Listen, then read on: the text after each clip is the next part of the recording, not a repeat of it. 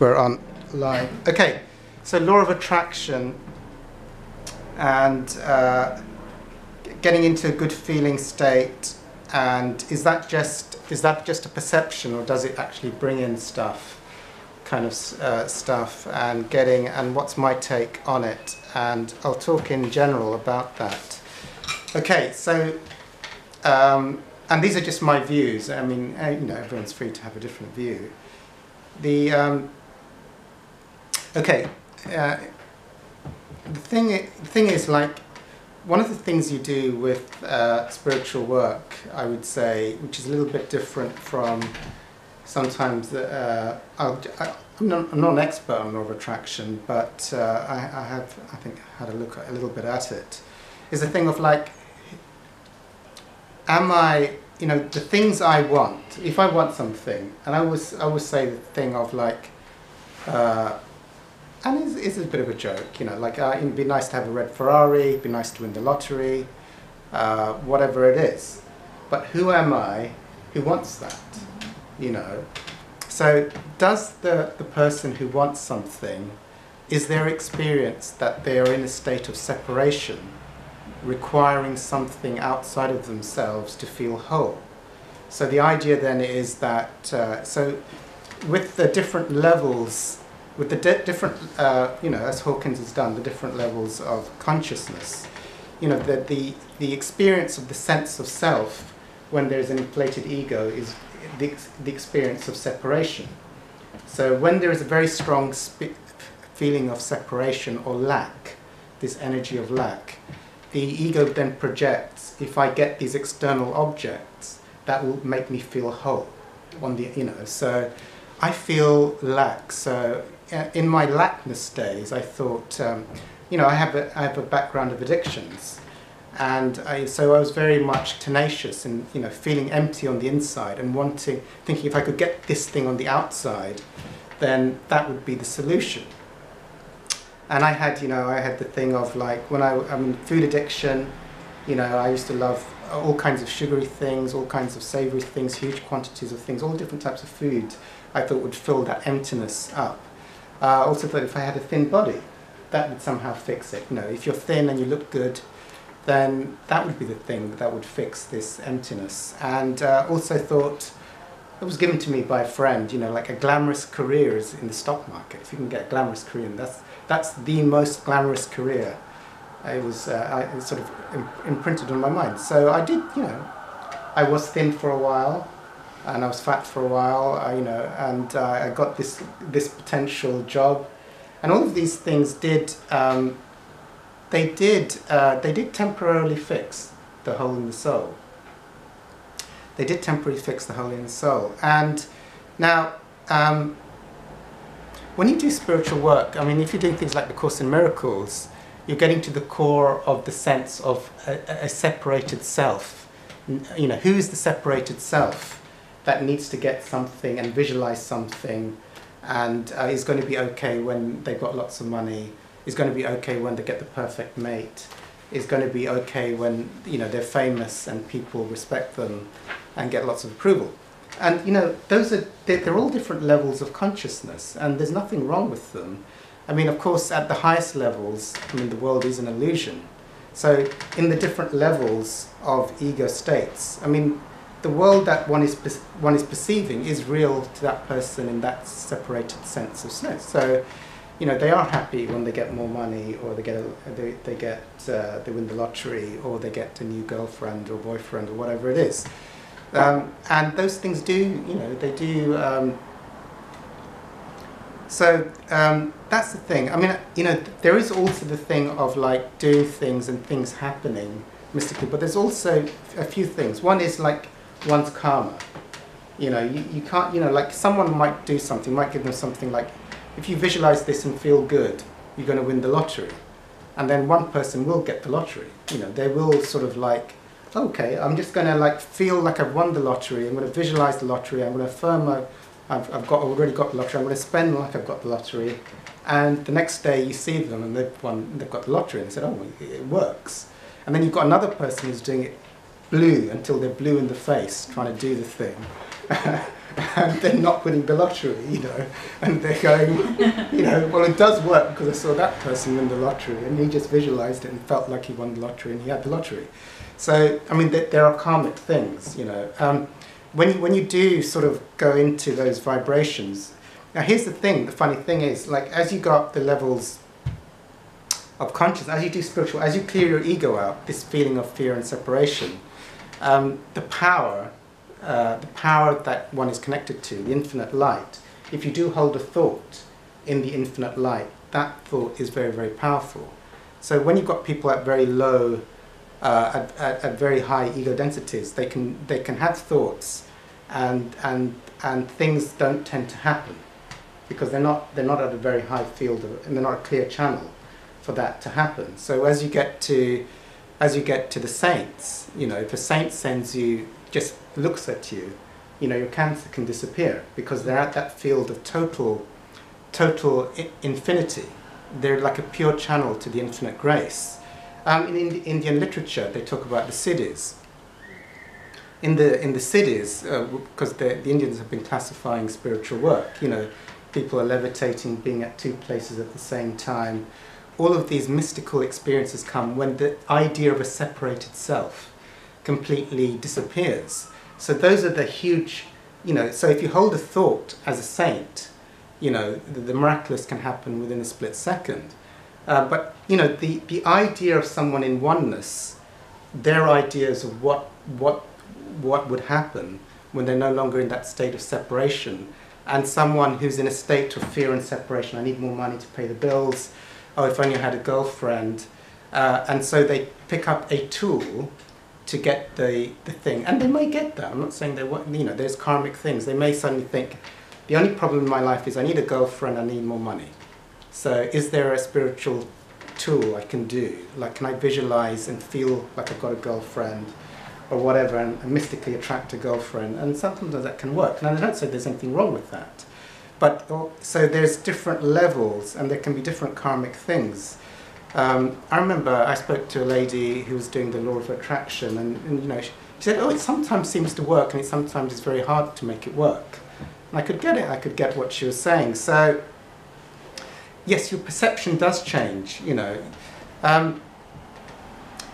Ultimately, you know, this world is only experienced through identification.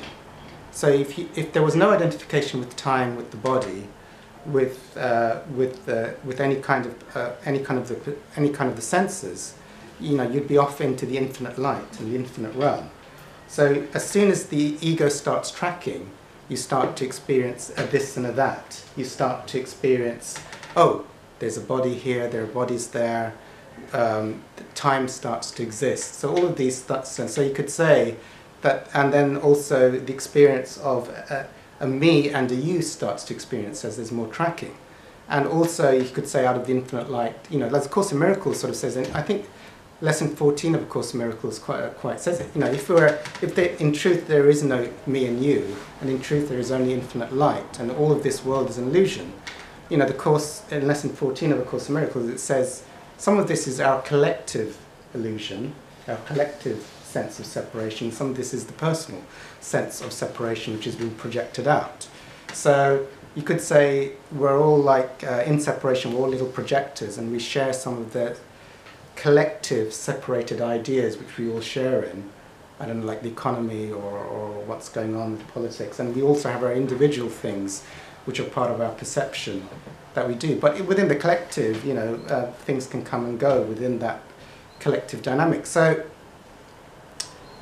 you know, for me, there's no judgment in where you are, and if you want to, at a certain thing, you know, do that. But for me, you know, for my own thing, I think, you know, like the 12 steps I quite like, Course in Miracles I quite like, because it's not so much of let's give the ego, I'm not anything against that, I mean that's fine, you know, let's give the ego something to do so it can get the things it wants, and I don't think there's nothing wrong with that.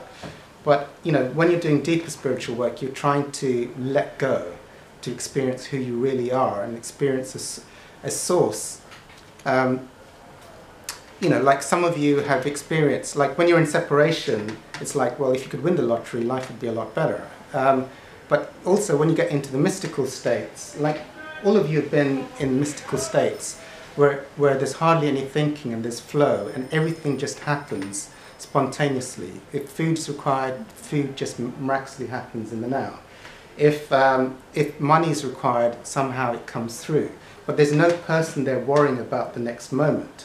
So those are the mystical states. Now if you try to explain that for someone who's like struggling to pay their rent and is feeling lonely because they haven't got a partner, that sounds quite, and actually, maybe the law of attraction is right. Because at each point in the journey, different tools are given to where you're at, so it's like it's fine. Every tool. I mean, I think,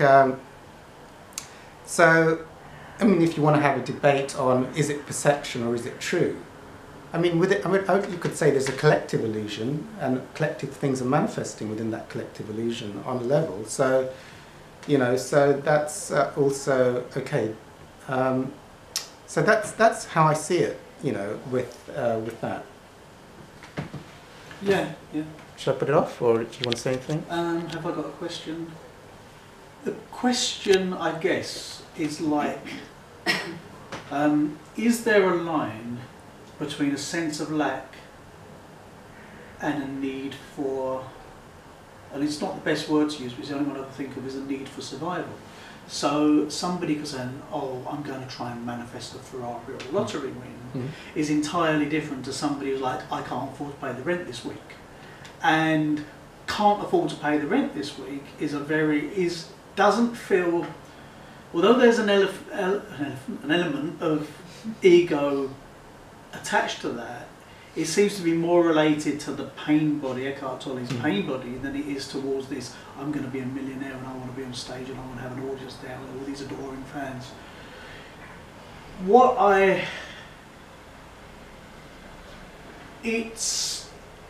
I guess, and what's actually, and as a non-Christian, the Jesus' quote about ye of little faith is just coming into my mind right now, is that to get out of that sense of lack when you're living in very, very real lack, is there a trick to it? I mean, I'm not, because right now I'm not actually living in lack. I've kind of had sort of work, I've had bits and pieces going on, but I'm aware of periods in my life where I have been. And when I'm in that state, whether it's through a relationship disaster, or I'm in lack because I haven't got a relationship, or it's lack because I'm in the wrong relationship, or it's lack because I haven't got any work, or I can't pay the bills, or I think I'm, all these different periods of worry, it's, at that point, you know the importance to surrender. And at that point, it's also the hardest to surrender, because you're really feeling like you have to work it out. And is there a way, a trick to fast track that process when somebody really is in lack and they need a change in their reality for their survival, but they're too much in their own head to be able to connect spiritually? I'm not sure if I'm really making sense. I think it makes sense. I mean, I think it is the thing in spiritual work. Here's an example. It's like most people, when they're happy, will eat more healthily, and when they're stressed and they're running around, which is the time they would really benefit from eating healthy, they're going for the coffees and the fast food because they haven't got time to eat properly, and so it starts a snowball effect. It sets momentum for a bad diet and therefore low energy and therefore more stress. And so in a similar vein, that time you really need to connect spiritually, that time you really need to surrender, let go and trust in the process. Because you're so busy trying to figure it out and you're in your head and you're trying to survive, it's the hardest time to connect. And I guess my question there is a little bit along those lines. It's like, when you find it the hardest to connect, is there a way to fast track through that? Well, I can share my experiences. Okay. I can share my experience around what I do. I think each person, at wherever they're at, will use whatever they know to use. But what I use, and there are times when if I have some kind of emotional shock or something big happens, and I feel disconnected, I feel in fear and in the thinking, then the thing I do, and I was really, really helped by my teacher, Dr. Hawkins, is that you know, if I'm at a low level of consciousness in the fear, in the thinking, then it's like I'm tuned into a radio station. You know, it's like I'm tuning into, you know, radio fear, and I'm picking up from the collective all these fear-based ideas. So the thing I got was that while I'm in the fear, I will pick up from, if you like, I'm simplifying it, radio fear. It's an attractive field of fear. I'm picking up from the collective. All I can tune into. Pardon? Radio Brexit. Okay. Radio fear. I'm picking up, all I can tune in, I'm on a radio frequency where I'm picking up from the collective, just radio junk, basically. So all my thinking at that point, I just take up, well, it's useless because I'm now connecting, I'm in the fear. I'm now picking up thoughts which are coming in on radio fear. So I have to tune in, you know, to radio peace, to radio abundance, to radio silence, to radio prosperity, to radio lack of no fear. So that was really, really helpful. And then I thought, okay, and I have this very, very strong, I'll share it. It's like, when I'm in fear, forget your thinking. It's like, my thinking, I'm not going to try and work out problems when I'm in fear. Because as my vibration increases, as I clear the fear, when we do lots of things, Course in Miracles, Field of Feelings, The Observer, all those things to clear the fear, then I'm tuning into another attractive field. I'm tuning into a higher radio station, which will have much more useful thoughts, shall we say, or ideas to solve the problem. Now, the thing I do, so what do I do? If a lot of fear comes up suddenly, I'll say, don't bother with your thinking, because all your thinking is not going to come up with a solution. You're on radio fear. All your thoughts are meaningless. Don't even try and use your thoughts to work out a problem. If there's something I have to make decisions on, or whatever it is, which is critical, I will delay until the last possible second to make a choice and clear out. So hopefully that which arrives to make the choice or have the conversation is at the highest possible vibration. Because I don't want to, you know, if I have to have an important conversation or a business thing or whatever it is, or an interview, while I'm holding on to that crap, and my experience is it will go badly. That's just my experience. And when I'm in the infinite now, you know, things go miraculously. And then I can be anywhere in between. But, you know, I just don't want to be at the lowest state. So the thing I do is is to listen to people who I think have the highest possible vibration. Because so I can lean on their energy and their words at the highest possible vibration to tune me in. You know, like on Audible, there's Dr. Hawkins audios, or there's videos. But I mean, he's my teacher. I mean, you might have your whatever it is. But for me, it's like, well, he's in my view, he's one of the highest teachers out there, even though he's past in body. So I just listen to him, and I can feel. I've had this actually. Things have been stuck, and I listen to him for a period of time, and then like all kinds of miracles will start to happen, and you can see that the vibrating. It's even like people will call, people will text, all kinds of things. I can see the miracles are happening because I'm now tuning into his voice. Yeah. Do you not find though that when you're in that, and I say you collectively or personally, and it is more.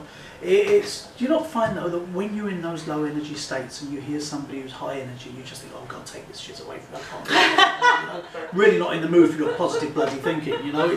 I think sometimes it's more, rather than reaching for the highest vibration, it's reaching to a little bit of a higher match than going straight for God. I think that would be the case for others, but for myself, I mean, yes, you know, for myself, I usually choose middle vibrations if I'm feeling quite good. But if I'm in extreme pain and I'm totally blown out and I need a miracle, then it's like... I think sometimes it's easier, if I was, for example, it's like, I'm not really a lover of horror films. Yes. But if I'm in a really bad space and I'm pissed off with the whole world, I'm angry at everybody, I'm not going to get much from listening to Louise Hay. I'm just going to want to throw the book out the window or whatever I'm reading it on. It's just going to annoy me. And therefore, going and watching a horror film, while I'm not a big fan of horror films, and it's hardly high vibrational stuff, at least it'll take me out of myself a bit. That one little step beyond feeling in my own head. That might not be the best example, but that's what I think. Well, you know, everyone does what they're going to do. I mean, I think for me, I mean, I wouldn't. You know, horror films are now longer. No, I mean, it was an list. example just came out of the top of my But head. yeah, no, I can distract. Black I can distract with something, and I think, you know, that's appropriate to the context. I mean, if I'm in real pain though, and I need a miracle, I'll put on the highest teacher I can because I'm in pain. Yeah. So that will go through the resistance of my ego saying, like, let's have fun or something. Yeah. Or Yeah, distract. see, in my own experience, while I've listened to and read a lot of spiritual work, when I'm down in energy, and I'm using this reflectively now, looking at periods in my past, the last thing I want to do is hear somebody uplifting because I just think they're annoying. Like, oh yeah, it's all right. That's just my own, because what happens with me in a low energy state, I become very cynical. Yes. And I turn into a disbeliever, I lose my faith. And so therefore it's like I just have to get off the subject completely and just not look for a solution and go and watch TV or stroke a cat or something, you know, something different. Because the ego is pulling you away from the good stuff. Yeah. Okay. Yeah, good point. Okay, thank you, Paul. Good, thank you. Okay, so has someone else got a question? Yes.